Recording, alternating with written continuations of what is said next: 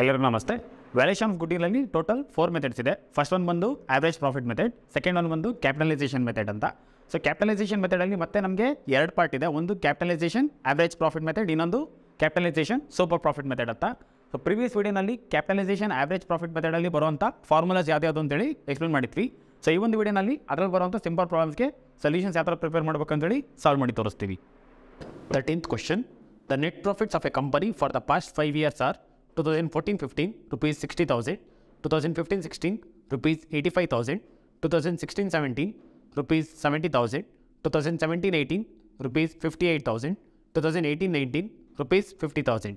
The capital employed in the business is rupees 6,50,000, on which a reasonable rate of return of 8% is expected.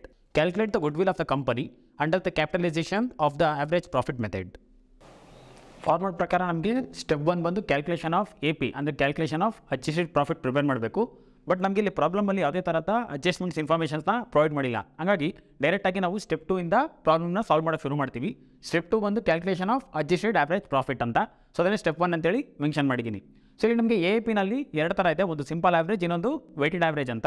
So ಇಲ್ಲಿ ಪ್ರಾಬ್ಲಮಲ್ಲಿ profits ಬಂದು fluctuations ಆಗಿರೋದ್ರಿಂದ simple average profit base ಮೇಲೆ ನಾವು AP-ನ find out ಮಾಡ್ತೀವಿ. So formula ಬಂದು AP is equal to total adjusted profit ಅಂತೇಳಿ mention ಮಾಡ್ತೀವಿ. But ಇಲ್ಲಿ ಅಡ್ಜಸ್ಟ್ಮೆಂಟ್ಸ್ ಇಲ್ಲದೆ ಇರೋದ್ರಿಂದ so total profits divide by number of years.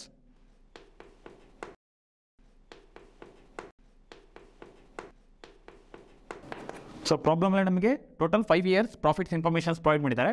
So first year ಬಂದು 60,000 plus 85,000 plus 70,000 plus 58,000 plus 50,000 divide by total 5 years ಇರೋದ್ರಿಂದ divide by 5 ಅಂತೇಳಿ mention ಮಾಡ್ತೀವಿ. So ಇದಿಷ್ಟು ವ್ಯಾಲ್ಯೂನ ಟೋಟಲ್ ಮಾಡಿದಾಗ ನಮಗೆ 3,23,000 ಬರುತ್ತೆ. So divide by 5.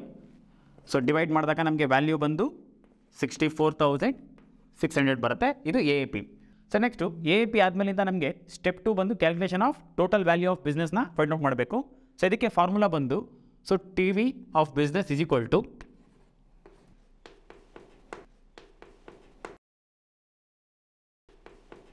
Adjusted average profit divide by NRR into 100.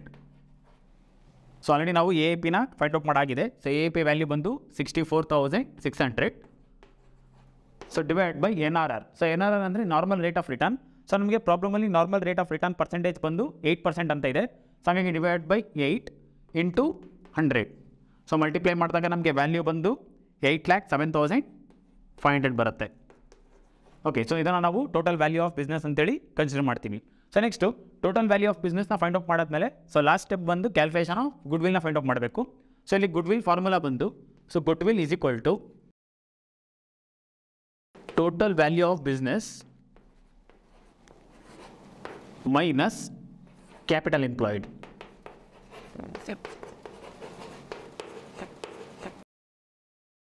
So already ನಾವು total value of ಬಿಸ್ನೆಸ್ನ find out ಮಾಡಾಗಿದೆ. So value ಬಂದು 8,07,500. So minus capital employed. So ಇಲ್ಲಿ ಪ್ರಾಬ್ಲಮಲ್ಲಿ ಕ್ಯಾಪಿಟಲ್ ಎಂಪ್ಲಾಯ್ಡ್ ಬಂದು ಅವರೇ ಇನ್ಫಾರ್ಮೇಷನ್ಸ್ ಪ್ರೊವೈಡ್ ಮಾಡಿದ್ದಾರೆ. ಸೊ ಇಲ್ಲಾಂದರೆ ನಾವು ಫಾರ್ಮುಲಾನ ಅಪ್ಲೈ ಮಾಡಿ ಕ್ಯಾಪಿಟಲ್ ಎಂಪ್ಲಾಯ್ಡ್ನ ಫೈಂಡ್ ಔಟ್ ಮಾಡ್ತಿದ್ವಿ. ಸೊ ಇಲ್ಲಿ ಕೊಟ್ಟಿರೋದ್ರಿಂದ ಡೈರೆಕ್ಟಾಗಿ ಯಾವ ಒಂದು ವ್ಯಾಲ್ಯೂನ ಎಂಟ್ರಿ ಮಾಡ್ತೀವಿ. ಸೊ ಕ್ಯಾಪಿಟಲ್ ಎಂಪ್ಲಾಯ್ಡ್ ವ್ಯಾಲ್ಯೂ ಬಂದು 6,50,000. ಸೊ 8,07,500ಇಂದ 6,50,000ನ ಡಿಡಕ್ಟ್ ಮಾಡಿದಾಗ ನಮಗೆ ವ್ಯಾಲ್ಯೂ ಬಂದು 1,57,500 ಆಗುತ್ತೆ. ಸೊ ಈ ಒಂದು ವ್ಯಾಲ್ಯೂನ ನಾವು ಗುಡ್ವಿಲ್ ಅಂತೇಳಿ ಕನ್ಸಿಡರ್ ಮಾಡ್ತೀವಿ. ಸೊ ಮತ್ತೆ ಒಂದು ಸಲ ರಿಪೀಟ್ ಮಾಡ್ತೀನಿ. ಸೊ ಕ್ಯಾಪಿಟಲೈಸೇಷನ್ ಆವ್ರೇಜ್ ಪ್ರಾಫಿಟ್ ಮೆಥಡಲ್ಲಿ ನಮಗೆ ಸ್ಟೆಪ್ 1 ಬಂದು calculation of adjusted profit prepare ಮಾಡಬೇಕು. ಬಟ್ ಇಲ್ಲಿ ಪ್ರಾಬ್ಲಮಲ್ಲಿ ಯಾವುದೇ ಥರದ ಅಡ್ಜಸ್ಟ್ಮೆಂಟ್ಸ್ ಇಲ್ಲ. ಹಾಗಾಗಿ ಡೈರೆಕ್ಟಾಗಿ ಸ್ಟೆಪ್ 2 ಅಂದರೆ ಕ್ಯಾಲ್ಕುಲೇಷನ್ ಆಫ್ AP-ನ ಪ್ರಿಪೇರ್ ಮಾಡ್ತಾ ಇದ್ದೀವಿ. ಸೊ ಇಲ್ಲಿ ಪ್ರಾಫಿಟ್ಸ್ ಬಂದು ಫ್ಲಕ್ಚುಯೇಷನ್ಸ್ ಆಗಿರೋದ್ರಿಂದ ಸಿಂಪಲ್ ಆವ್ರೇಜ್ ಪ್ರಾಫಿಟ್ ಬೇಸ್ ಮೇಲೆ ನಾವು AP-ನ ಫೈಂಡ್ ಔಟ್ ಮಾಡಿದ್ದೀವಿ 64,600. ಸೊ ನೆಕ್ಸ್ಟ್ ಸ್ಟೆಪ್ ಬಂದು calculation of total value of business. So ಇದಕ್ಕೆ ಫಾರ್ಮುಲಾ ಬಂದು AP divide by NRR into 100 ಮಾಡಬೇಕು. ಸೊ ಇಲ್ಲಿ AP ಬಂದು 64,600 ಇದೆ. Divide by ಪ್ರಾಬ್ಲಮಲ್ಲಿ normal rate of return ಬಂದು 8% ಇದೆ. ಹಾಗೆ ಡಿವೈಡ್ ಬೈ 8 ಇಂಟು 100 ಮಾಡಿದಾಗ ನಮಗೆ 8,07,500 ಬರುತ್ತೆ. ಸೊ ನೆಕ್ಸ್ಟ್ ಲಾಸ್ಟ್ ಸ್ಟೆಪ್ ಬಂದು calculation of goodwill. So formula ಬಂದು total value of business minus capital employed ಮಾಡಬೇಕು. ಸೊ ಇಲ್ಲಿ ಟೋಟಲ್ ವ್ಯಾಲ್ಯೂ ಆಫ್ ಬಿಸ್ನೆಸ್ ಬಂದು 8,07,500. ಸೊ ಮೈನಸ್, ಸೊ ಪ್ರಾಬ್ಲಮಲ್ಲಿ ನಮಗೆ ಕ್ಯಾಪಿಟಲ್ ಎಂಪ್ಲಾಯ್ ವ್ಯಾಲ್ಯೂ ಅವರೇ ಕೊಟ್ಟಿದ್ದಾರೆ 6,50,000. ಸೊ ಡಿಡಕ್ಟ್ ಮಾಡಿದಾಗ 1,57,500 ಬಂದು ಗುಡ್ ವಿಲ್ ವ್ಯಾಲ್ಯೂ ಬರುತ್ತೆ. 14th question. A company desirous of selling its business to another company has earned an average of past 3 years profit of first year rupees 1,80,000, second year rupees 1,55,000, third year rupees 1,30,000. And the same amount of profits is likely to be earned in the future also, except that, first point, director's fees of rupees 18,000 per annum charged against such profits will not be payable by the purchasing company, whose existing board can manage the new business also. Second point, rent of rupees 32,000 per annum, which had been paid by the vendor company, will not be incurred in the future, since the company purchasing the necessary accommodation can be provided. The net assets other than goodwill were rupees 16 lakh, and it was considered that a reasonable return on investment in this business would be 12%. Capitalisation average profit ಮೆಥಡಲ್ಲಿ step 1 ಬಂದು calculation of adjusted ಪ್ರಾಫಿಟ್ನ find out ಮಾಡಬೇಕು. So calculation of adjusted ಪ್ರಾಫಿಟ್ನ find out ಮಾಡೋದಕ್ಕೆ ನಾವು given ಪ್ರಾಫಿಟ್ಸ್ನ entry ಮಾಡಬೇಕು ಈ ಒಂದು column base ಮೇಲೆ. So first profits. So ಇಲ್ಲಿ ನಮಗೆ 3 years ಪ್ರಾಫಿಟ್ಸ್ ಇರೋದ್ರಿಂದ 3 ಕಾಲಮ್ಸ್ನ ಎಂಟ್ರಿ ಮಾಡಿದ್ದೀವಿ. ಸೊ ಫಸ್ಟ್ ಇಯರ್ ಪ್ರಾಫಿಟ್ ಬಂದು 1,80,000, ಸೆಕೆಂಡ್ ಇಯರ್ ಪ್ರಾಫಿಟ್ ಬಂದು 1,55,000, ಥರ್ಡ್ ಇಯರ್ ಪ್ರಾಫಿಟ್ ಬಂದು 1,30,000. ಸೊ ಇಲ್ಲಿ ಪ್ರಾಬ್ಲಮಲ್ಲಿ ನಮಗೆ 2 ಅಡ್ಜಸ್ಟ್ಮೆಂಟ್ ಇದೆ. ಸೊ ಇಲ್ಲಿ ಫಸ್ಟ್ ಅಡ್ಜಸ್ಟ್ಮೆಂಟ್ ಬಂದು ಡೈರೆಕ್ಟರ್ಸ್ ಫೀಸ್ rupees 18,000 ಅಂತೇಳಿ ಮೆನ್ಷನ್ ಮಾಡಿದ್ದಾರೆ. ಸೊ ಡೈರೆಕ್ಟರ್ಸ್ ಫೀಸ್ ಬಂದು ನಾರ್ಮಲಾಗಿ ನಮಗೆ ರೆಗ್ಯುಲರ್ ಎಕ್ಸ್ಪೆನ್ಸಸ್ ಆಗುತ್ತೆ, ಅದನ್ನು ನಾವು ಗಿವನ್ ಪ್ರಾಫಿಟ್ಸಿಂದ ಡಿಡಕ್ಟ್ ಮಾಡಬೇಕು.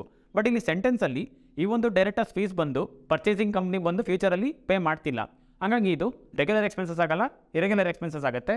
ಸೊ ಇರೆಗ್ಯುಲರ್ ಎಕ್ಸ್ಪೆನ್ಸಸ್ ಆಗಿರೋದ್ರಿಂದ ಗಿವನ್ ಪ್ರಾಫಿಟ್ಸ್ಗೆ ಇದನ್ನು ನಾವು ಆ್ಯಡ್ ಮಾಡಬೇಕು. Plus directors fee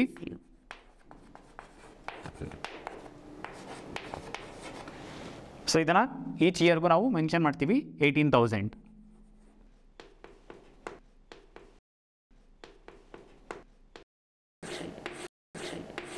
so add ಮಾಡಿದಾಗ ನಮಗೆ ಫಸ್ಟ್ ಇಯರ್ಗೆ 1,98,000,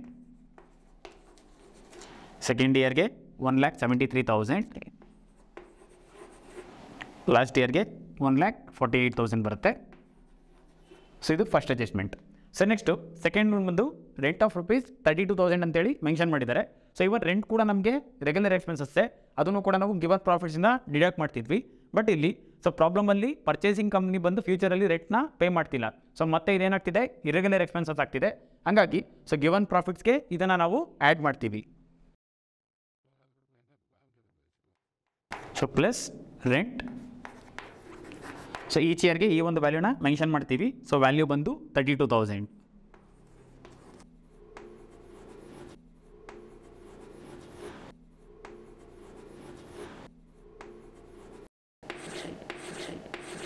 ಸೊ ಆ್ಯಡ್ ಮಾಡಿದಾಗ ನಮಗೆ ಫಸ್ಟ್ ಇಯರ್ಗೆ 2,30,000 ಬರುತ್ತೆ, ಸೆಕೆಂಡ್ ಇಯರ್ಗೆ 2,05,000 ಬರುತ್ತೆ, ಲಾಸ್ಟ್ ಇಯರ್ಗೆ 1,80,000 ಬರುತ್ತೆ. ಓಕೆ, ಸೊ ಈ ಒಂದು ವ್ಯಾಲ್ಯೂನ ನಾವು ಅಡ್ಜಸ್ಟೆಡ್ ಪ್ರಾಫಿಟ್ ಅಂತೇಳಿ ಮೆನ್ಷನ್ ಮಾಡ್ತೀವಿ.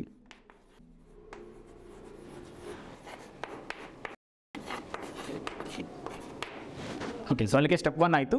ಸೊ ನೆಕ್ಸ್ಟ್ ಸ್ಟೆಪ್ 2 ಬಂದು calculation of adjusted average ಪ್ರಾಫಿಟ್ನ find out ಮಾಡಬೇಕು. ಸೊ ಇಲ್ಲೂ ಕೂಡ ನಮಗೆ ಪ್ರಾಫಿಟ್ಸ್ ಬಂದು ಫ್ಲಕ್ಚುಯೇಷನ್ಸ್ ಆಗಿರೋದ್ರಿಂದ ಸಿಂಪಲ್ ಆವ್ರೇಜ್ ಪ್ರಾಫಿಟ್ ಬೇಸನ್ನು ನಾವು AAP ಫೈಂಡ್ ಔಟ್ ಮಾಡ್ತೀವಿ. ಸೊ ಫಾರ್ಮುಲಾ ಬಂದು AAP is equal to total adjusted profits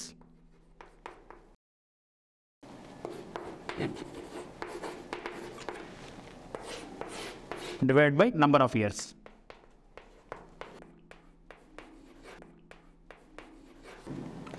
so ನಾವಿಲ್ಲಿ ಅಡ್ಜಸ್ಟೆಡ್ ಪ್ರಾಫಿಟ್ನ ಫೈಂಡ್ ಔಟ್ ಮಾಡಿದ್ದೀವಿ, ಆ ಒಂದು ವ್ಯಾಲ್ಯೂನ ಎಂಟ್ರಿ ಮಾಡ್ತಾ ಹೋಗ್ತೀವಿ. So 2,30,000 plus 2,05,000 plus 1,80,000 divide by total ಬಂದು 3 years ಇರೋದ್ರಿಂದ ಡಿವೈಡ್ ಬೈ 3 ಅಂತೇಳಿ ಮೆನ್ಷನ್ ಮಾಡ್ತೀವಿ. ಸೊ ಇಷ್ಟು ವ್ಯಾಲ್ಯೂನ ಆ್ಯಡ್ ಮಾಡಿದಾಗ ನಮಗೆ 6,15,000 ಬರುತ್ತೆ. ಸೊ ಡಿವೈಡ್ ಬೈ 3 ಮಾಡಿದಾಗ ನಮಗೆ ವ್ಯಾಲ್ಯೂ ಬಂದು 2,05,000 ಬರುತ್ತೆ. ಸೊ ಇದನ್ನು ನಾವು AAP ಅಂತೇಳಿ ಕನ್ಸಿಡರ್ ಮಾಡ್ತೀವಿ. ಸೊ ಅಲ್ಲಿಗೆ step 2 AAPನ find out ಮಾಡಿದ್ದಾಯಿತು.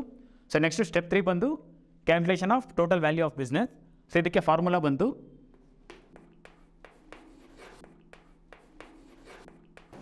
So total value of business is equal to AAP divided by NRR into 100. So AAPನ find out ಮಾಡಿದ್ದೀವಿ 2,05,000. So divide by NRR. So ಇಲ್ಲಿ ಪ್ರಾಬ್ಲಮ್ ನಮಗೆ ರೀಸನಬಲ್ ರಿಟರ್ನ್ ಆನ್ ಇನ್ವೆಸ್ಟ್ಮೆಂಟ್ ಅಂತೇಳಿ mention ಮಾಡಿದ್ದಾರೆ. So ಇದೆ NRR. So NRR percentage ಬಂದು 12. So ಹಾಗಾಗಿ 12 into 100. So find out ಮಾಡಿದಾಗ ನಮಗೆ ವ್ಯಾಲ್ಯೂ ಬಂದು 17,08,333 ಬರುತ್ತೆ. ಸೊ ಇದು total value of business. So next last step ಬಂದು calculation of goodwill. So goodwill formula ಬಂದು so goodwill is equal to total value of business minus capital employed. So ಇಲ್ಲಿ total value of business ಬಂದು 17,08,333 ಇದೆ. So minus capital employed. So ಇಲ್ಲಿ problem ನಮಗೆ net assets other than good will var ₹16 lakh ಅಂತೇಳಿ mention ಮಾಡಿದ್ದಾರೆ. So certain ಪ್ರಾಬ್ಲಮ್ಸಲ್ಲಿ capital employed ಅಂತ ಡೈರೆಕ್ಟಾಗಿ value ಕೊಟ್ಟಿರ್ತಾರೆ. ಸೊ ಇಲ್ಲಾಂದರೆ ನೆಟ್ ಅಸೆಟ್ಸ್ ಅಂತ ಕೊಟ್ಟಿದ್ರು ಕೂಡ ಅದನ್ನು ನಾವು ಕ್ಯಾಪಿಟಲ್ ಎಂಪ್ಲಾಯ್ಡ್ ಅಂತೇಳಿ ಕನ್ಸಿಡರ್ ಮಾಡ್ತೀವಿ. ಸೊ ಇಲ್ಲಿ ನೆಟ್ ಅಸೆಟ್ಸ್ ವ್ಯಾಲ್ಯೂ ಬಂದು 16 lakh ಇದೆ. ಈ ಒಂದು ವ್ಯಾಲ್ಯೂನ ನಾವು ಟೋಟಲ್ ವ್ಯಾಲ್ಯೂ ಆಫ್ ಬಿಸ್ನೆಸ್ಸಿಂದ ಡಿಡಕ್ಟ್ ಮಾಡಿದಾಗ ನಮಗೆ ವ್ಯಾಲ್ಯೂ ಬಂದು 1,08,333. ಸೊ ಈ ಒಂದು ವ್ಯಾಲ್ಯೂನ ನಾವು ಗುಡ್ ವಿಲ್ ಅಂತೇಳಿ ಕನ್ಸಿಡರ್ ಮಾಡ್ತೀವಿ. ಸೊ ಮತ್ತೆ ಒಂದು ಸಲ ರಿಪೀಟ್ ಮಾಡ್ತೀನಿ. ಸೊ ಇಲ್ಲಿ ಪ್ರಾಬ್ಲಮಲ್ಲಿ ಕೊಟ್ಟಿರುವಂಥ 2 ಅಡ್ಜಸ್ಟ್ಮೆಂಟ್ಸ್ ಬಂದು ರೆಗ್ಯುಲರ್ ಎಕ್ಸ್ಪೆನ್ಸಸ್. ಬಟ್ ಈ ಒಂದು ಎಕ್ಸ್ಪೆನ್ಸಸ್ ಬಂದು ಫ್ಯೂಚರಲ್ಲಿ ಪರ್ಚೇಸಿಂಗ್ ಕಂಪ್ನಿಯಿಂದ ಪೇ ಮಾಡ್ತಾ ಇಲ್ಲ. ಹಾಗಾಗಿ ಅದನ್ನು ನಾವು ಇರೆಗ್ಯುಲರ್ ಎಕ್ಸ್ಪೆನ್ಸಸ್ ಅಂತೇಳಿ ಕನ್ಸಿಡರ್ ಮಾಡ್ತೀವಿ.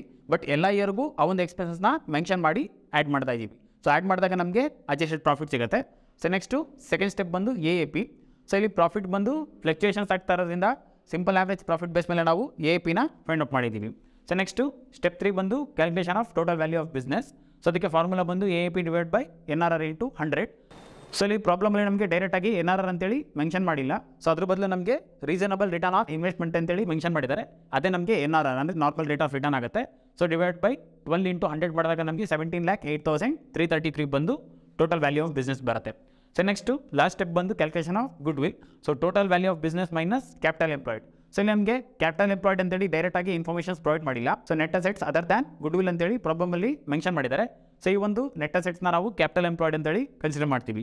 ಸೊ ಡಿಡಕ್ಟ್ ಮಾಡಿದಾಗ ನಮಗೆ ಗುಡ್ ವಿಲ್ ವ್ಯಾಲ್ಯೂ ಬಂದು 1,08,333. ಸೊ ಈ ಒಂದು ವಿಡಿಯೋನಲ್ಲಿ ಕ್ಯಾಪಿಟಲೈಸೇಷನ್ ಆವ್ರೇಜ್ ಪ್ರಾಫಿಟ್ ಮೆಥಡಲ್ಲಿ ಬರುವಂಥ ಸಿಂಪಲ್ ಪ್ರಾಬ್ಲಮ್ಸ್ಗೆ ಸೊಲ್ಯೂಷನ್ಸ್ ಯಾವ ಥರ ಪ್ರಿಪೇರ್ ಮಾಡಬೇಕು ಅಂತೇಳಿ ಸಾಲ್ವ್ ಮಾಡಿ ತೋರಿಸಿದ್ದೀವಿ. ಇನ್ ಕೇಸ್ ಈ ಪ್ರಾಬ್ಲಮ್ಸ್ ರಿಲೇಟೆಡ್ ಏನಾದರೂ ಡೌಟ್ಸ್ ಸಜೆಷನ್ಸ್ ಏನಾದರೂ ಇದ್ದರೆ ಕಮೆಂಟ್ ಬಾಕ್ಸ್ನಲ್ಲಿ ಕಮೆಂಟ್ ಮಾಡಿ.